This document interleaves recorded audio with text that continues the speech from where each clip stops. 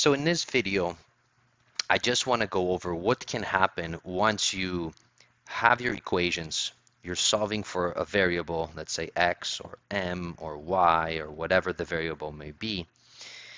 And there's actually three possible choices that you have for a solution.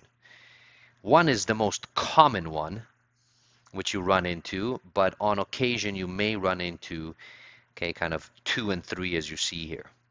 So when you finally work out and you collect your like terms and you move things from one side to the other, you eventually will come up with this as your last step. So you will have some number a, okay, multiplied by your variable. It might be x or y or whatever it may be.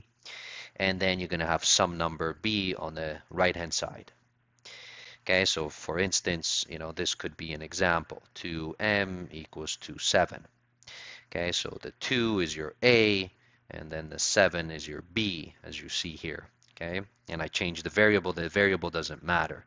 Okay, and it doesn't have to be whole numbers. It could be, even fractions. Okay, so something like this. Okay, and again, in this case, this would be your a, and this would be your b. Okay, that you would have. So in any case, what may happen is that you may run into the possibility where your a is not equal to 0. Okay, like in these two cases. Here it was 2 and here it was -1/3. In that particular case, your solution will have a unique solution. There will actually be a number that you can solve for. And that's what most people are used to.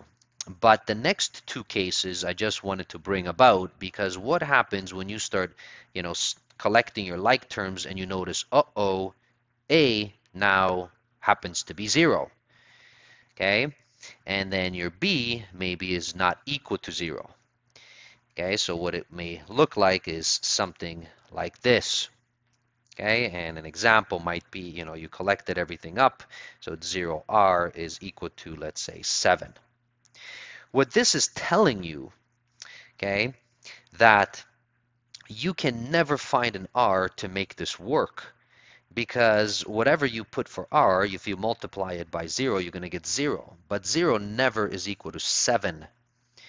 So what we say in this instance is that, so for number 2 there, when a is equal to 0 and b is not equal to 0, this, if it happens, actually has no solution at all.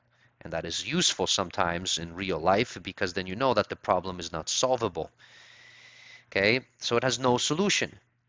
Now, number 3, you may also run into a is equal to 0 and b is equal to 0.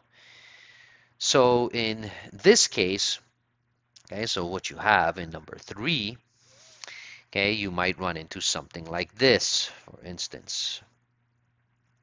Now, this actually is always true, because no matter what you put in for r, well, 0 times anything is always 0, and 0 always equals 0.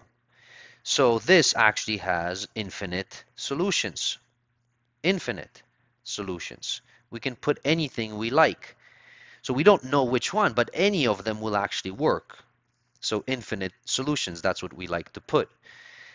So let me illustrate how this can happen through some examples. So here is, for example, 1, and let us try to solve this. So I'm going to use the standard rules of solving. So first, okay, I'm going to get rid of the brackets. Okay, so that's what I like to do first. Okay, so I have 4r plus 7 equals 2 times 2 is 4. And then 2 times 8 is 16. Now, okay, so notice I have my two terms with the r, and then I have my terms that do not have an r. So let me just shift them over. So I'm going to shift this over, and I'm going to get 4r minus 4r equals to 16 here, and then the sign changes, so minus 7. But notice what happens. 4 minus 4 is 0r.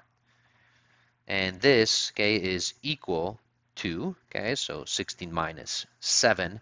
which is 9.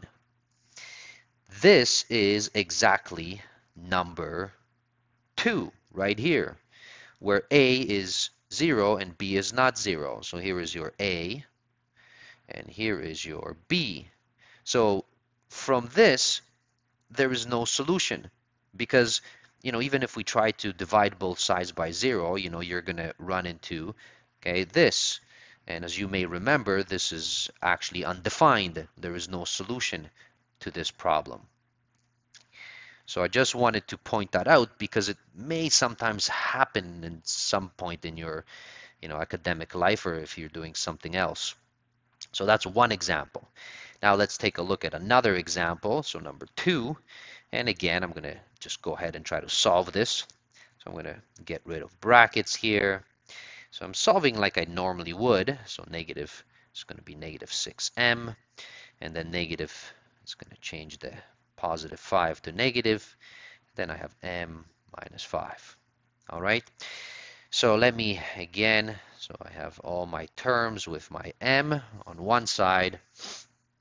Let's bring them over. So I'm going to bring this guy over here. So I have 7m minus 6m, minus m is equal to, and then what I have next, is I'm going to shift that negative 5 over. So what I have is negative 5 plus 5 now. And now, so 7 minus 6 is 1, and 1 minus actually 1. So remember, there's a 1 here. So again, I have 0m, and that equals 2, and actually negative 5 plus 5 is 0. So that's this example, number 3 right here. This means that I have infinite solutions, for this particular example. So that can happen, and I just wanted to give you these 2 particular examples. All the other ones, which is pretty much almost everything you will do, will always be of the nature where you don't actually have a 0, that comes out. But if you do, now you know what happens. All right, so one has no solution, and then the other one, like this one, has infinite solutions. You can put whatever you like for m in this case, and it will always be true. The equation is always going to be 0 equals 0. All right, thank you for watching. Help one and inspire a million. See you at the journey.